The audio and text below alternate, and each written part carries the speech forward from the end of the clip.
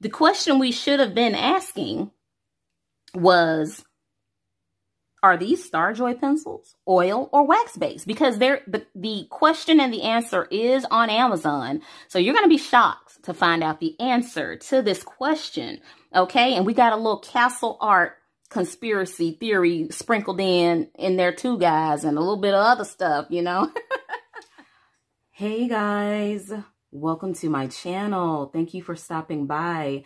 Today I will be sharing with you some very eye-opening and shocking information about the budget pencils that are made in China. These are some deep, dark, juicy secrets that you don't want to miss. So stay tuned. So I have before me two very known sets of budget-friendly pencils that you can find on Amazon. I have the Starjoy 120 colored pencils and the Castle Art 120 colored pencils. And as you can see, both cases look pretty similar with the matte black and a nice little picture on the tin, and the color swatches are on the front of the tin and also in the inside of both tins. So they look very, very, very similar. And I know that, you know, there has been like a lot of backlash, so to speak, that's been going around about all the budget colored pencils that come from China. And to be honest, this is no way by any means a video to discredit or smear the Chinese-based colored pencil companies. Trust me, I myself absolutely love my budget pencils. You guys know that. But this is an educational video because I feel that knowledge is power. And the more educated we are about our products and what we're buying and who we're buying it from, that helps us to make a better conscientious decision of the different products that we decide that we want to purchase and use in our beloved hobby. Lately in the coloring community, there have been lots and lots and lots of pencils produced, and they all seem to be pretty much the same in a lot of aspects. And a lot of us are confused on, okay, which brands are the same? Which brands are different? Why do they look the same? Why do they color the same? Why have they changed the names?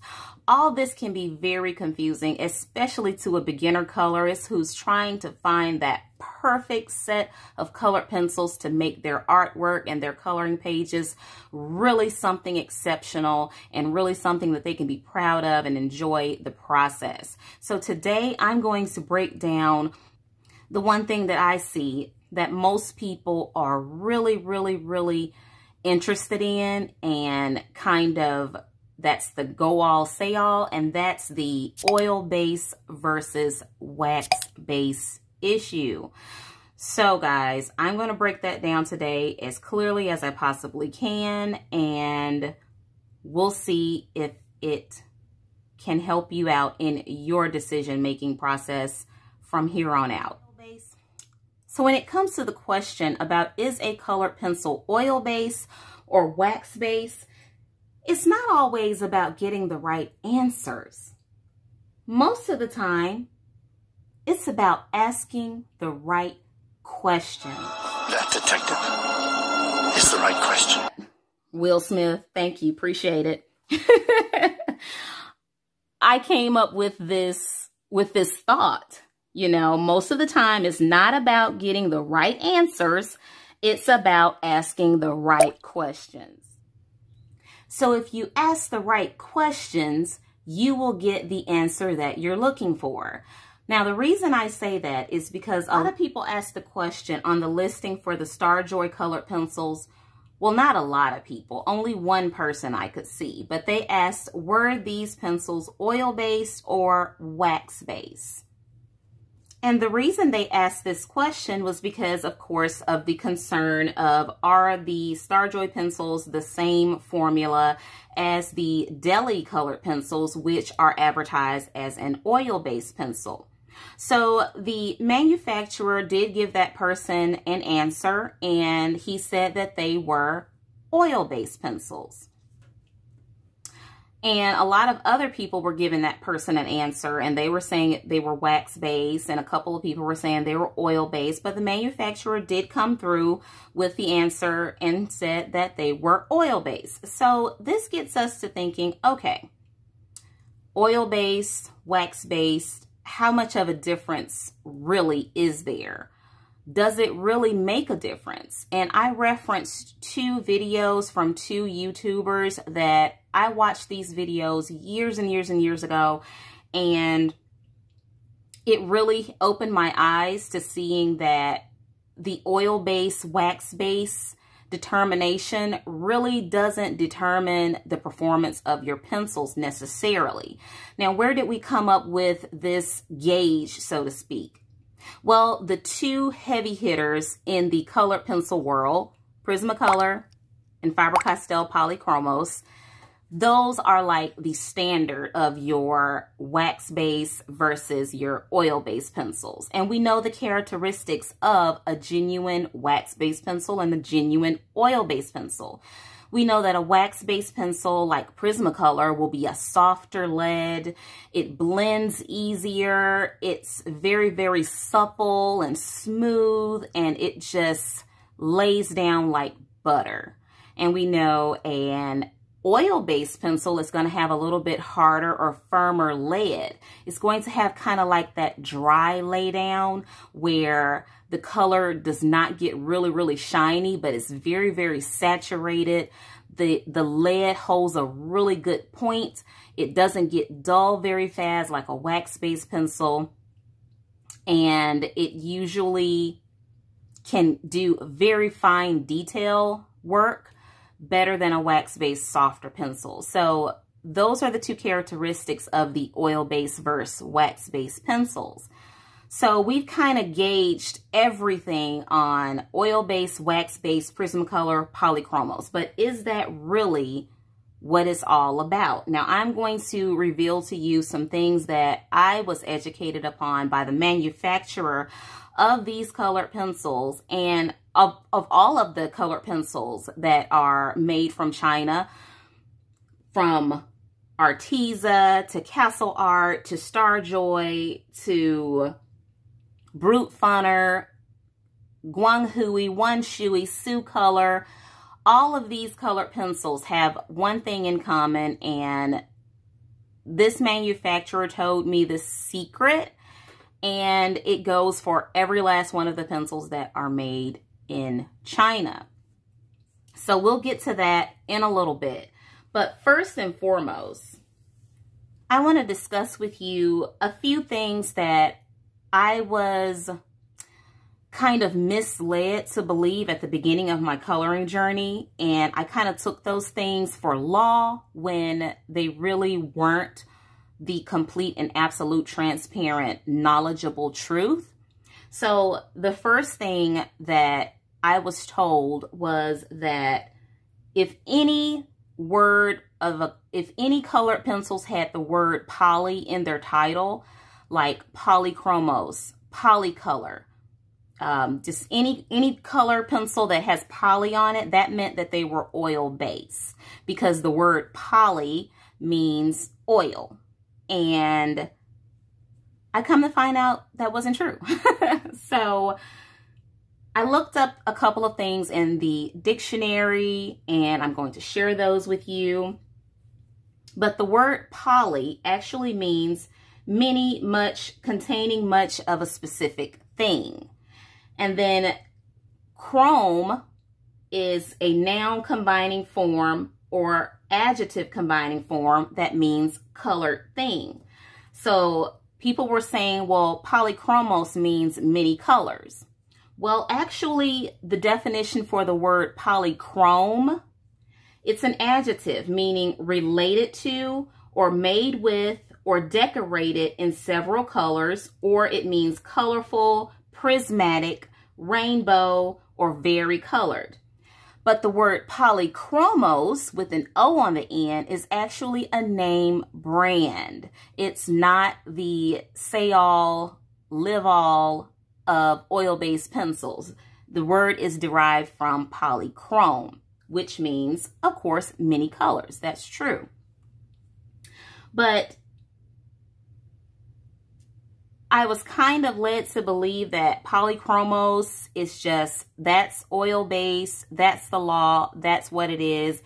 Every pencil that says oil-based or oily colored pencil should mimic the polychromos, or they should have the same qualities as an oil-based pencil. So what really makes up a colored pencil? What are the variants of a colored pencil? Well, a colored pencil, every last one of them has a measure of oil and wax and binder and pigment in them. The only difference is the different amounts of which item they have more of. For example, a Polychromos by Faber-Castell, they have binders and oils and pigments. So the oil that they use for their colored pencil are specifically designed for their pencils. They have a special ingredient and they contain more oil than wax. The wax in a pencil allows them to be very smooth and lay down color flat and very opaquely, so to speak. So your wax-based pencil, like a Prismacolor, is mainly wax, a binder, and pigment. And it may have a little bit of oil in it for that sheen and that smoothness, but it doesn't have as nearly much oil in it as a Polychromos or oil-based pencil. So that's why it would be verified or marketed as an wax-based pencil. So every pencil has that combination of items in it or ingredients in it. It's just the amounts of those ingredients that causes it to be marketed or identified as oil-based or wax-based. And you can read more upon this subject in the links that I have posted in the descriptions below, if you would like more detailed explanation of the makeup and components of your colored pencils. Now let's get down to the real concern. Are the Chinese-made manufactured colored pencils really oil-based or wax-based? So I contacted the manufacturer of the Starjoy pencils and asked him the right question. And here's what I asked him.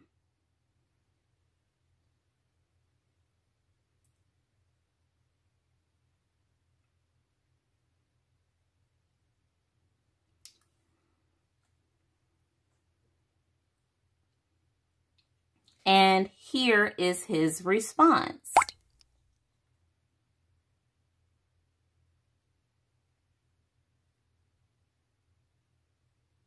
So right out of the horse's mouth, we get the answer that all of the Chinese-made budget pencils that have these labels on them that say oil-based, oily colored pencils, they really aren't. They really don't actually classify like an actual Faber-Castell Polychromos that tells you exactly the oil that they're using and how much so-called oil is in their pencils. That's why there's so much confusion about how the budget pencils perform. There is actually a much more important question that we need to be asking when we're in the market for looking for a budget brand colored pencil that performs the way we want it to perform. And that important aspect or question is, how hard or firm is the lead? How soft is the lead? What's the pigment quality? Is there consistency in the way all of the colored pencils color? In the finished product, does it lay down smoothly? Is it scratchy? Those are the questions that we need to be asking our fellow colorists. If they have a set, we don't just need to ask the question, is it oil-based or is it wax-based? Because that question is actually irrelevant. It may have been relevant at some point in the budget pencil community, but because of the mass production of all of these budget colored pencils being absolutely the exact same pencils made by the exact same manufacturers, we have to be educated as colorists now more than ever, because we don't have the funds or the means to keep buying the same colored pencils with the exact same qualities and coloring capabilities over and over and over and over again. It actually gets kind of frustrating. I had already been aware of this practice of cross-labeling, so to speak, or multi-brand, multi-manufacturing, you know, pencils and so forth. But I don't think we as a coloring community paid much mind to it until it was kind of exposed. And it's been happening for years. Do you remember the Guanghui Hero colored pencils? Yes, those pencils.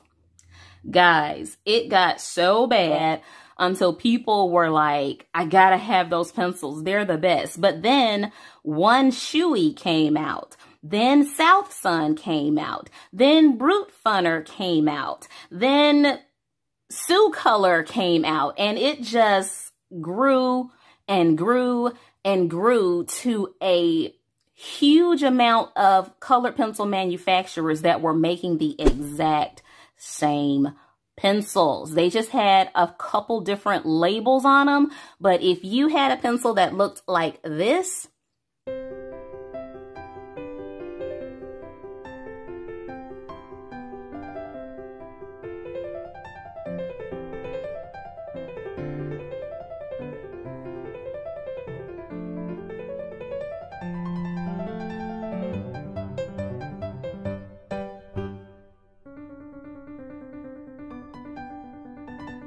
with this name and this circle label and number on it, it's pretty much the same exact pencil. So guys, it's been a ride. But is this a knock on the Chinese manufacturers saying that they're trying to dupe us or they're trying to deceive us by putting out all these different pencils and by the same names and different names and the same quality? Actually, no, it's just marketing. It's how all companies market products to try to sell them. They know that most of us are looking for an oil-based pencil because we're looking for that polychromos, Faber-Castell feel.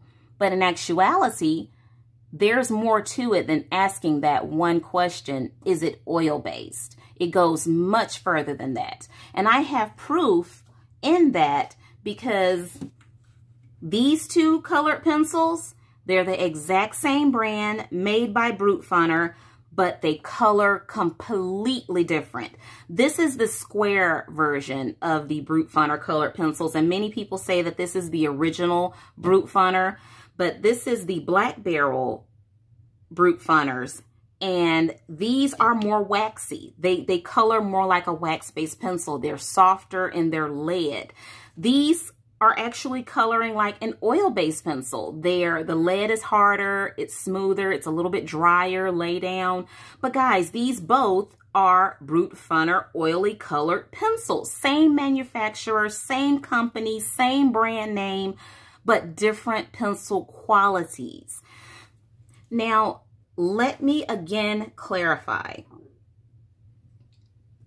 I absolutely love every colored pencil that I have in my collection, except for a couple. And you probably know which couple those are because I have mentioned it already. But all of these pencils that I've shown you in this video, I really, really, really like them. And I love that I have them in my collection and they're very unique. And I showed you in the video prior to this one how I colored with my Starjoy colored pencils, and they were amazing. I mean, I may start liking those pencils better than my Prismas, and that's a high regard comment to say. So the company said that those are wax-based pencils and not oil-based pencils, and they perform differently than a Prisma, but yet the same, if that makes any sense, guys. It's like a perfect combination of a Prisma and a Polychromos. I mean, perfect combination. It doesn't smear like a Prisma, and it holds a point like a Polychromos. So many people ask, well, does it color like a Prisma or does it color like a Polychromos? If you can get that happy medium, then you're doing 100. So these are the questions that you need to start asking your fellow colorists or the manufacturers on Amazon, or however you can get the question to them. Ask them those details about the performance of the pencil, and not just, is this oil-based or is this wax-based? Because guess what? Starjoy manufacturer says it doesn't matter. There is no difference in the labeling. It's just a difference in translation, which means, hey, we'll just stick whatever on the label that sells. So guys, like I said, education, knowledge at this point in our coloring journey is the most important thing that we can possess. If we are able to make conscientious, educated decisions on what we should buy to use in our hobby, then we're doing 100. We're not only saving a tree, but we're also saving our pocketbooks some cash, some cold hard cash to use on a book maybe, or another type of coloring supply. So, like I said, this is by no means to discredit the budget-friendly Chinese manufactured color pencils. I love them. There are some amazing pencils in this category. But the key is for us to be educated and to realize that wax base and oil base, when it comes to a budget-friendly pencil, is not the question to be asking. So thank you so much for tuning into this video, guys. If you enjoy videos like these, please consider subscribing to the channel. I make videos very often and I listen to all of your requests, guys. So if you would like to see a specific video or hear me speak on a specific subject or opinion about our coloring community life, just leave it in the comments below and I will definitely get back with you on that. So give this video a big old thumbs up if you found the content educational and informative, and don't forget to ring that bell so you will not miss the next episode from the Dollar Diva. Guys, thank you so much, and you have a wonderful, wonderful rest of the day, and as always, happy coloring. Bye.